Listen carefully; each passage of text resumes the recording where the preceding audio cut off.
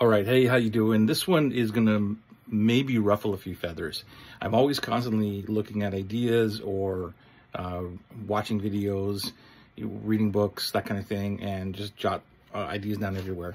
This one comes from my little notepad here because I wrote it down, I think it was yesterday, and what I wrote down was validation call, but then I corrected it because it actually is a justification call, is what I'm calling this.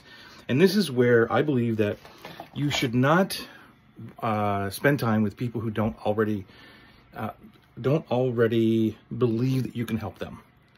So what am I talking about here? Where this is where, if you've ever been in that situation where you get on a call, a clarity call, a Zoom call, whatever it is, and you have to justify why they should work with you, justify your price or whatever it is.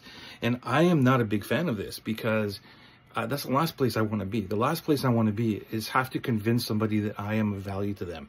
And one of the major things that I've changed over the last 4 years was putting everything out into the public that showcases my genius, what I'm all about. I wear my heart on my sleeve. Like, all of these little things are part of my heart-centered marketing system, if you want to call it that. And it's pretty simple. It's like, here's who I am, show up as I am. Look, I'm showing up today as I am, whatever.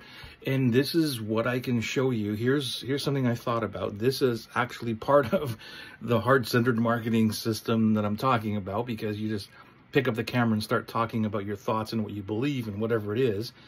And that brings in the right people. Like, it's such a different shift, because I literally have a banker's box down there of coaching call prep forms that I would get on to try to convince somebody that they needed my help.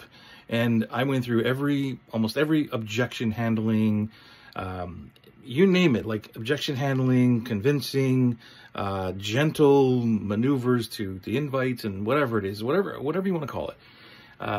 And there's probably 1,000 more I could have tried, but it just didn't feel right for me, because I don't want to justify myself with anybody. It doesn't mean that I never have to validate something, or say, or give some validation to something, or verification. That's a better word. Verification of something that is, I read this about Atlas, whatever. Can you just verify that I've got this right? Or how does this work? Whatever. In the last 4 years, I can't remember any call or any conversation that I've had where somebody has said, this is too expensive for me.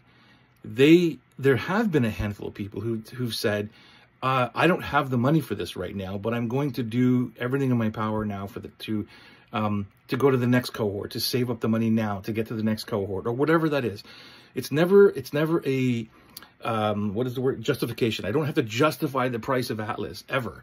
And it's just, I haven't had those conversations. And it's only because that I believe that when we go out into the world and we start sharing our values and everything else, and stick to one thing, like, this is why I see a lot of people struggle, because they bounce from one thing to another and they're talking about all kinds of different things.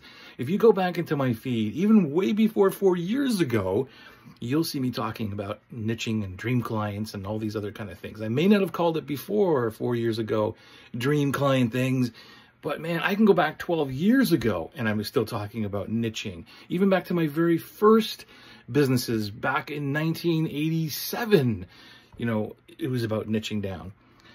So the message is always there. And I think that's the most important thing, is when you can showcase what you're great at, and go on and help people without asking for any help whatsoever. You will never have to get on what I call justification call, because the right people will automatically know how you benefit them. They will already know how you can help them. They may need some validation or some verification, like, how does this actually work, or what does it look like?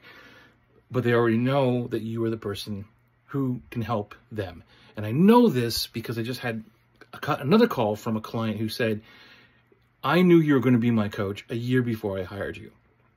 That's what I'm talking about. What about you? Let me know in the comments about what you think about this whole verification or validation call thing, and if you're into it or not, and yeah, just give me a comment. Let me know what you think about this.